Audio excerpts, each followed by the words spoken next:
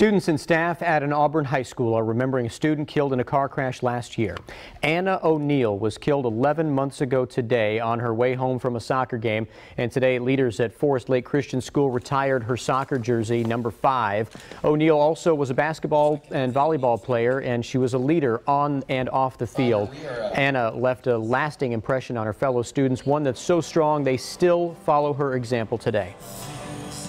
They want to touch people's lives the way that she touched people's lives, so when they are gone, they feel like they left this earth a better place than before they came into it. In 50 years, the school has only retired 2 other sports jerseys. School leaders also sealed up Anna's locker and added a nameplate in her memory.